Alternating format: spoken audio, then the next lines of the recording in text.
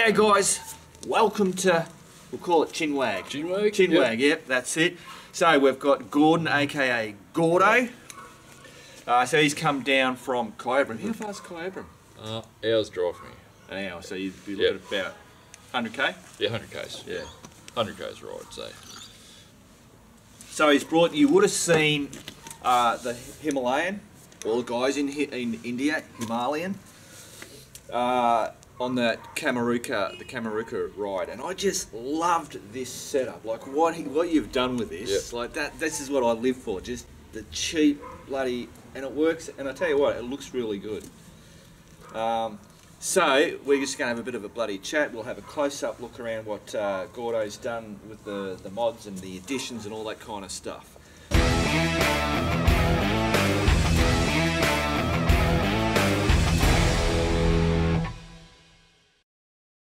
Alright, but first, so you live in Kyabram. Yep. He's a crewman, so Yep, crewman. Crewman off Patreon. And what do you do for a living? So actually, raw milk logistics. Raw milk logistics. Yes, so yeah, A2 milk in particular is one of our women customers. Alright, so if we're talking in layman terms, is that milk directly out of the cow's udder? Yep, so direct off farm to factory to local and to from Singapore and China. Oh, really? Yeah. So you just manage where the milk's got to go, and when they're short here, you get a truck or something to go up there? Yep, so I manage all the factories that own milk supply. Yep. With all our farmers. Then if we need to buy more milk in, then I'll go and buy more milk ins like we are. We're getting milk from down Warrnambool way at the moment. Oh, really? So, right. About, near 1.5 million a week. Yeah. Put through the plant. That's a lot of milk. That's a lot of milk. when I started there, yeah, she was only 60,000 litres a week. It's a real big week. Oh, really? Now we're pushing you 1.5 a week. So is big effort for a family-owned business. Oh, that's only a family-owned business. Yeah. That's not your business. No, you work for. Yeah. Yeah. So is it like it's not one of the big crowds? Like no, we wouldn't know the name of it. No, it's just basically the name's here. Kai Valley Dairies. Or so your Mulcahy Brothers own it. Oh, right. So. Well, there you go. So that's a little bit about. Oh, well, actually, a little bit more about Gordo. Is that what was the bike you had before this one? The bike before this, that was your Honda CBR 600F. It was a Smoke and Joe's replica of some American racer. Simply put, it was a race bike with indicators. Oh, really? Yep. It was literally spec there. It was all done up before I got it. And but life gets in the way. Yeah, but basically, wrong missus, couldn't budget, liked the pokies. Long story.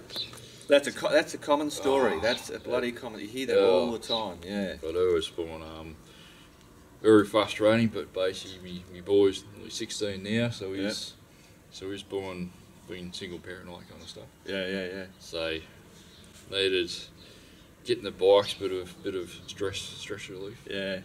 So it was good seeing Mark, because one, the Postie's bike, because my first bike was the Postie at 8 years old. Yeah. Old man got for $100. Oh, really? And that just went from year 8 till 20 years old. Still had it. All my mates just logged it up around the Barmer Forest and all that. Yeah. And still go, even though the kickstand nearly fall to the ground, is like low in compression by the time we got it. Still went though. Nah, so the 110 YZ80 Yamaha 2-stroke, the Honda 100 XL, and the Honda 250 XL. Had on my learners at school, and then had the GS1000 Suzuki. So you, obviously when you were young, you had a pretty good dirt bike. Hence why when you, after 15 years, so Gordo's only just got the Himalayan after 15 years of being off the bike. Not having a bike at all. You've done how many? 3,000 Ks now on the Himalayan since February. And you've done a little bit of dirt before the Kamaruka, but pretty much Kamaruka was... I've probably done about 10 Ks of dirt. Yeah. Before Kamaruka. So the way that you rode that bike Yeah, I was like lying. you're thinking, 15 years, but because you had all that previous dirt bike, it just kind of like came back to this you. was like back. Yep, nah. From power on, from small log jump over. Yeah. Like, made it, beauty. Yeah. Tried one of Steve's tricks out of Camarooka and went through it like snaky ass. Hang on, that second time didn't want to follow him though. Yeah, that's it. Yeah, crazy. All right, so let's just we're now gonna bloody have a close up look around of all the stuff that Gordo's done to the bike. Then we'll sit back down, and I want to ask Gordo what his thoughts are on the Himalayan. Clearly, he's going to be biased because it's his bike, but he's done the dirt off-road stuff, which going through Camarooka, you gave that a real good bloody. Well, that's a good test for a bike doing what he did. That was a real good go. It was a lot harder than have pushed the bike before. I've just been putting around on the road, going over Pullman Shep here and Pullman over at Rude near Rushy there. Yeah, so it's just cruising. But then he's got the long. He's done a long bloody an hour's ride from Cobram to here on the highway. So you've got that real life putting it through its paces. And I'm interested to hear what he thinks of it. All right, let's have a look around. So the first thing that I love about this is these pannier bags. So they were $20 specials. $20 specials from Bunnings. Bunnings, and I've seen these in Kangaroo Flat Bunnings. Now they were $30, but you got them for 20 at... Yeah, over at Shepparton, your big superstore one. Yeah, the Chuka had them for 35. So obviously depending on where you get them, but so $20 each. Each, yep. And they are Eskies. So if you want to open that up. So I've just got, basically this is just a gotcha strap from Bunnings as well, put on there to keep closed. Yep. So they just basically plain old Esky, put your drink on whatever. Yeah. All zip tied in. That's zip tied around. Through there. Yeah. Yeah, brilliant. So there's plenty on there. They're not going anywhere. No, shit, no. And it's good to see they haven't torn with all the mucking around we done over at Camarooka. Yeah. I thought, triples. And it may not last forever, but I mean, for the price that you've paid. And I just couldn't decide whether I was going to get your big proper steel ones or your soft ones. Soft ones is what you want. Soft ones? Soft ones. We'll go soft ones. Yeah. So if you're going to be doing the off-road stuff, soft ones. Otherwise, you come off. Yeah. If you come off, you're gonna bend them, break them. Yeah. Get your leg caught. Trap. Like what's happened to Steve with the bike fell on his foot. A hard pannier crunching your bloody leg. So that's my personal view. Yep. Always go the soft. Yeah. Yeah, I was looking at the Wolfermans, but thought just for starters till I figure it out. This is cheap. Yeah. I'll do for the moment. Yeah, absolutely. And if you hadn't got the Wolfmans, we wouldn't be saying what we're saying. Going, oh my God, check this shit out. Absolutely, just to get us started, basically, I've got the bike, not a big expensive one. No. And she's just doing the job. Yep. She's pretty handy, these things. I haven't got me helmet lock in there to clap onto me bars. Oh, right, cool. All right, so the second thing are these big bloody tubes. Like, they are massive. I don't know, what diameter? Do you know what diameter that is? That'd be 3 inch. Yeah, huge. So if we open them up. So clearly he's got lacquer bands, which we know aren't going to last very long. So we'll chuck them just for the moment. So I'll open this one up. There's not much room spare. So this is the old 3-legged stool, brilliant. Yeah. Stool just slides right in there. Look at all that. Just simple as. So you just throw all your stuff, basically, and just chuck her in. Boom. Don't have to worry about tying the thing on. No, that's it. Yeah, exactly. Yeah, just screw it back on. Keep your seat nice and dry. Yep. So I'll figure with the other one I can put extra your fuel bottles. I can put one that goes like just halfway. You get 2 little 1 litres. Yeah. I reckon in there. Yeah. Yeah. Yeah, right. They actually had basically an old, for the weekend over at Camaruca, they actually went and put your 1.25 litre Stubby. It was only just your plastic booming, your alcoholic apple cider bottle it was. Oh, right. Just 1.25 litre, which filled it up. Yeah. So I had some spare fuel. Brilliant. So I wasn't sure how it would go with fuel wise, being just giving it lots. Yeah. So I thought I better put a little bit of fuel in there. I didn't have to proper big 31, so that'll do. Yeah. Excellent. All right, so then we go on to the top box. Yep, yeah, Kmart top box. This one. So as you would have seen in that Camaruca one, we have the fold-out table, bloody clothes hanger. You're stuck in a bog, someone can bloody help pull you out. Yep, a bit of a reach. Yep, if you're popping monos, that'll bloody stop you from flipping over. I mean, multi-use, isn't it? Yeah, so. All right, open her up. So, I thought this was pretty cool because you can just go and just open up. You've got all your gear, camera, thermos. So how do you have that? Is that attached to the bottom piece? Can you actually see? No, this is just sitting in there. This is how this is attached. Yeah. This is good old zip ties. Yep. So it is actually. Oh, look, I can see. Yeah, right. Yep. So this is actually a bit of flooring grid from Bunnings as well. Yeah. Oh, so one of those special piles. So it's only fairly flimsy, but yeah. But that was all just enough. For starters. And clearly it held up, didn't it? Yeah, go through Caramoka and bouncing around. So yeah. Good old zip ties, basically. Already had the holes in it, so yeah. Beauty that'll do for the moment. Brilliant. So how much does that thing cost you? That. No, that wouldn't be much, but this thing.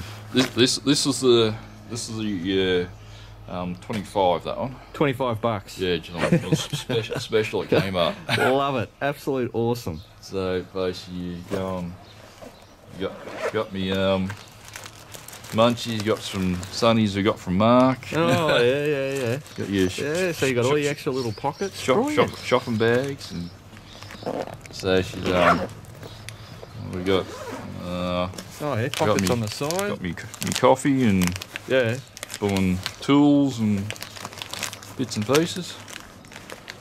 So she's.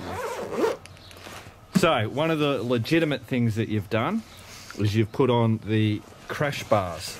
Yep. So you put on the engine crash bars because I haven't been on the bike for so long. I better do something about that. Yeah. So where did you get them from? These I actually got Michael at Midlife Cycles to put them on when he got the bike. Oh right. So they had them here in Melbourne. So when I got the bike, I asked Michael if we just put the crash bars on, the bark busters and the pannier racks for us. Oh, and right. So pannier racks too. So these are stock to the. These are just. Are they universal or are they actually for the Himalayan? I think there's. I didn't actually ask, but I think they're just universal because Himalayan ones actually have a little fold-out step thing. Oh, I've seen it. I know. Yeah, I've seen it. Yeah. Yeah. But obviously the crash bars are for the Himalayan. That's right. That's good for people that have the Himalayan to know that they can get that. Yeah. Right, and the bloody bark busters too. They're good in cold weather too. Yeah, that's it. So which ones are yours? Because I've got the Jets. Yours are Storm. Yeah. So you have more coverage from the bloody weather. Yeah. So the one I was talking to Michael at Midlife Cycles, he reckons these would be good because basically I didn't only have my summer gloves. Yeah. So it'll these be really good in weather. Fair. Yeah, that's handbrake. Nice. Yeah, that's it. Nice coverage, eh? Which certainly makes a difference. Yeah. So then you've got on here, if we can. So that comes stock with the bike. With your tank bars. Yeah. Where they're just they're already stocked. Got your emblem on. Now you've put this rubber stuff on there, but that's for your knees because you're a tall rider. So just whilst when you're going off road, I thought just in case I might go and slide forward and you knock your knees maybe. Yeah. I thought I'll just stick a bit of foam on there just in case. Yeah, that's it. So. Absolutely. Cool. Which brings us now to the old swing arm bloody bags, cruiser bags. Yeah. How much were they? They were the 25 for a pair.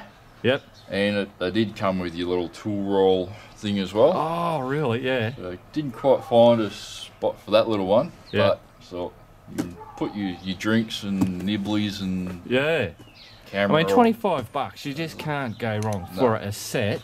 Yeah. Yeah. Obviously, it's got that cruiser look to it. But I mean, God.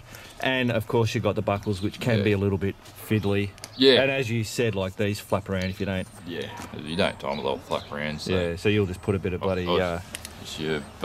Just put a bit of Velcro on them instead. I was thinking maybe. Yeah. Brilliant idea. It's only a bit of drinks and food, so it doesn't matter if anyone gets in them. So. Yeah. Yeah. Exactly. That's it. So I thought that'll do us for starters, and just then once we've had the bike for a bit. It was working. Get a bit more cash in the pocket, and you feel like you want to spend it. Yeah, it's a lot cheaper than driving the Pajero. Yeah, that's it. That's $100 to fill up the fuel tank. Yeah. So what else? Oh, actually, here we go. Up here. So the old wind deflector, and that was another cheap bloody thing off. Yeah, it was still on you $20. Yeah. Off from on bloody Amazon. Yeah, right. So it's just pretty simple, isn't it? It just sits over there, screws, clamps down, and then you got your adjust. You can adjust it up and down a bit. Yep. So the only problem that you had, and that was that Kamaruka. So when we're doing the off-road bloody bullshit. Yeah. So whilst I was on the off-road, because with the dust, basically I couldn't see through that top plastic. It was just a bit too high. Yeah. The standard one is great for off-road. Yeah. Because you can look over that easily. Your eyesight should be just over the top of it. Yeah. Yeah. Yeah, which is great. But just for on the highways where you need that top one just for the buffeting, because I'm 6'2". Yeah. So it's just that a little bit too tall for the original woman fairing there, but that's Oregon's very cool the original one. Oh yeah, definitely. Off-road is perfect height. Yeah. Cool. So that's about it, isn't it, Gordon? Yeah, that's it. So that's one of the reasons I particularly liked the Himalayan was because you had all the bars. You can put all your boom bags and bits and pieces on, and just long day, week at work, and there's throw your stuff on the bike and just bugger off down the bush. That's it. Righto. Rightio. So there you go. That's all the mods and bits and pieces. So now, tell us. So you've done shitloads of bloody highway stuff, bumming around the towns. You've now done the Kamaruka, really given the bike a bloody go through that, and I know you did because we were all keeping up to Ray. Yeah, that was an effort. Yeah. I mean, from what I saw when I was behind you and stuff like that, I lost some bloody. There was the footage where we came out to that road. Yeah. I thought I'd fucking lost it all, but anyway. Yeah. So what do you reckon? So, from what I expected buying the Himalayan, I was expecting a utilitarian workhorse type of bike just to go anywhere, not be a massive highway cruiser or anything. Exactly, but that's it. So far, it's living up to all those expectations. Coming from the CBR, as in that would go a hell of a lot faster than what you're supposed to, which was a lot of fun when I was younger. Yeah. But I knew it would be a little bit, it could be a bit more, but in reality, I bought it for a reason. Cheaper to register, cheap to insure. Basically, is something I can fix. Basically, screwdriver and a shifter, and pretty much fix most things, which is Yeah. was a big plus. So before you go on, so how much? It's a 2018 model. Yep. This is the carburettor, which you were happy with because knowing that you can muck around with a carburettor as opposed to an EFI. Won't get into that bloody argument. So 2018, it's the carburettor one. The new ones coming into Australia are now EFI, the newer models. Yeah, apparently. The next in or almost. Yeah. Where was I going with that? How much did you pay for it? So it was just $6,990 on road. Yeah, and obviously you had the extras. Then I put your bark busters, engine guard, and the pannier racks on the bike. Yeah. So $7,000. It's a cheap bike. Brand new bike. And like you were saying, it's utilitarian. It's got character. When you look at a DR650, you just see a bike. It doesn't stand out. Yeah. Like you look at a KTM or a Triumph or a Tenere. Like the Tenere, Steve's Tenere is just. They're a great looking bike. I was jealous of Steve's Tenere. Yeah. I was thinking, probably a little bit tall for me at the moment. And it is, they are. Even for me, that's a tall bike. And they're a heavy bike. I mean, this is a heavy bike because it's like a KLR, so it's what, 180? It's 180, Yeah, 180 kilograms. But you've got that low seat, weights down low, very, very manageable. You don't notice because going through Camaruca, basically, I knew it should have been alright, but it surprised us how easy it was to flick around the bush, the tight turns, avoiding Steve. Yeah. Yeah, but the thing with the Himalayan is that you look at it and it grabs your attention. Well, for me, it grabbed when I first seen it. It just grabs my attention. It's a cool looking bike. It looks like what it rides, I think, and it's the purpose of the bike. So if you're thinking, oh, I'll get the Himalayan, and then it doesn't have the power that you expect. Well, you went into buying that for the wrong reasons. Yeah. So it's got all the power you need to get around. Whereas it's now done just over 3,000 k's. It's actually freed up a hell of a lot compared to when I actually bought it. Yeah. So that'd be interesting. I mean, Mark has. I'm going to get a ride, am I? What he thinks? Yeah. I'll bloody give that a. Because you've ridden the brand new off the showroom, basically not running. Yeah. And this seems to take a step. It's freed up again. It's just turning into 5,000 k's. I'm really keen to just see how it's really settled. Yeah. But all around bike, throw it around. You can do your highway speeds. It's not a freeway cruiser, but it will do it. But for every day, throw your bags and bits and pieces on, and when it comes to doing the highway speed, it'll do it. Same as the DR650, it will do it. If you jump on a Tenere 660, it's going to do it a little bit better. If you jump on Ray's bloody GS 1200 or Alistair's 1090 KTM, they're going to do it so much easier, a bit more bloody comfort. But that, every bike's going to come with its pros and cons. And of course, the price tag. The price tag, exactly, that's right. And it's not just the buying the price tag, it's the, something breaks, price tag, the maintenance price tag, all that kind of stuff. And because this is a 400, so here in Victoria, Australia, the registration for a motorcycle is, and if I get out my thing, because I just had a bloody look at it, so up to 60cc, it's like $146 to do it. There's Metro, just outside of Metro, and then there's rural. But I'll just give you the highest prices, and of course I need my short lookers, so hang on. Righto, short lookers on. So yeah, $145.90 for the up to 60 cc's. From 61 to 125cc, it's $404, so a big jump there. And then where the Himalayan comes in, that's from the 126 to 500cc, is $516. But because Gordo lives in Kyabram, he's only paying $424.20.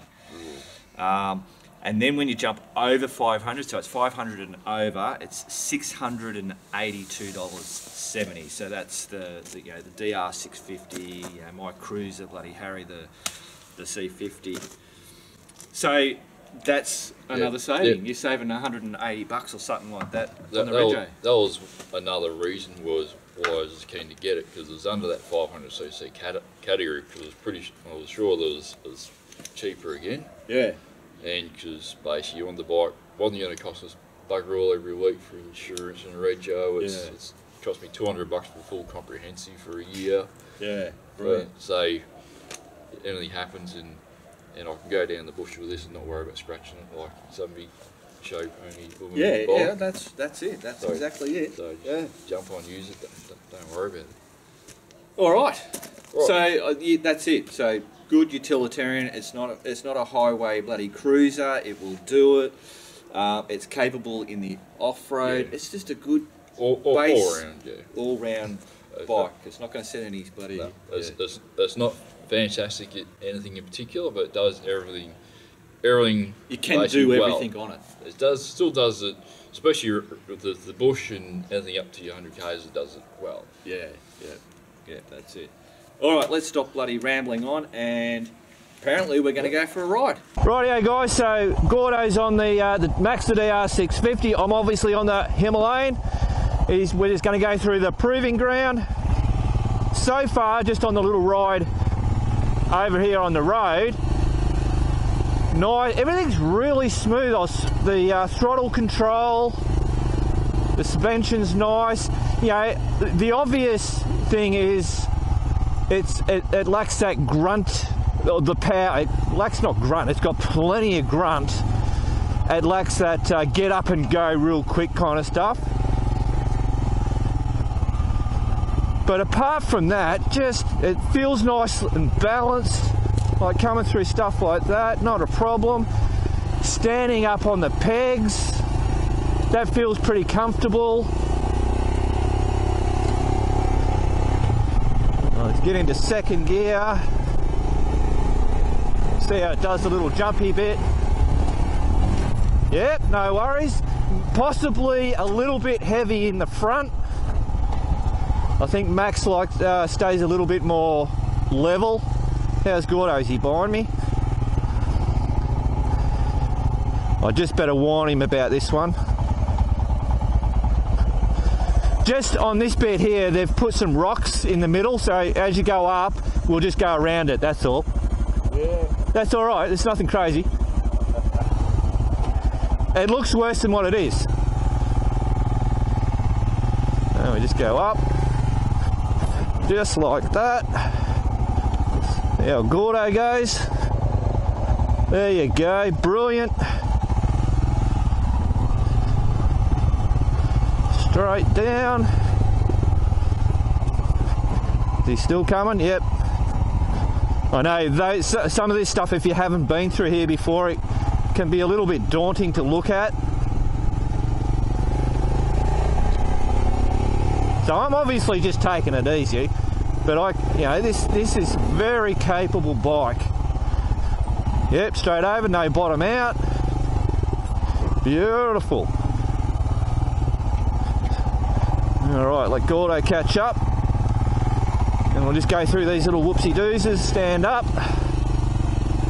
I said if you just follow me, Gordo, I won't put you in any harm's way. And there you go, look at that. Bloody brilliant. Yeah, that's going real good. Yeah, it's everything I thought it would be. Yeah. It still is, because that's what I thought it was. All right, we'll continue. Yep.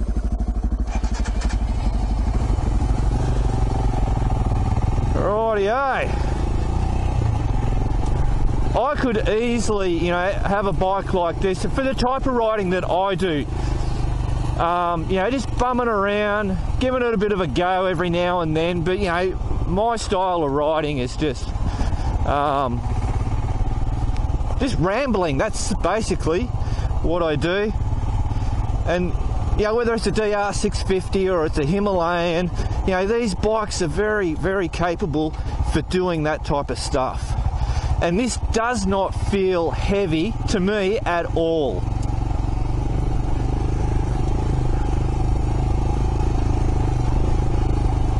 I might just duck around this way. Bit of off-track stuff. It'll be good for Gordo. I don't know whether he's been on a DR 650 before.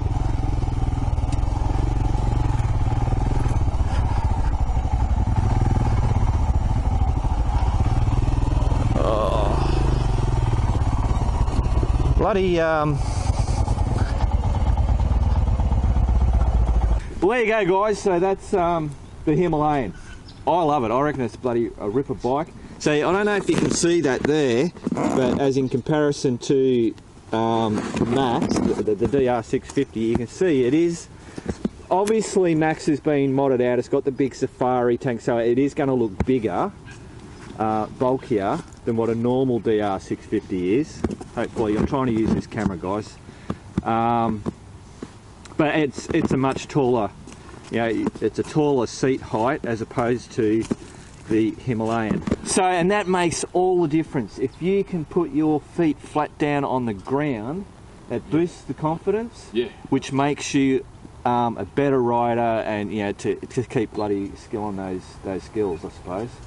Yeah, so brilliant. Thanks, man. That was and basically riding Max as well. That's a totally different bike. Yep. Basically, he looks big, but after going over a few ups and downs, and you actually just let Max drive away, and pretty darn good. Yeah. So you would have noticed, obviously, a little bit more get up and go than what the Himalayan does. Yeah. Yeah. But from a torque point, you got shitloads of torque. Yeah. It'll just tractor. Tractor all day. Tractor. Yeah. Righto, guys. Remember, keep on riding, and if you ain't riding, keep on keeping on.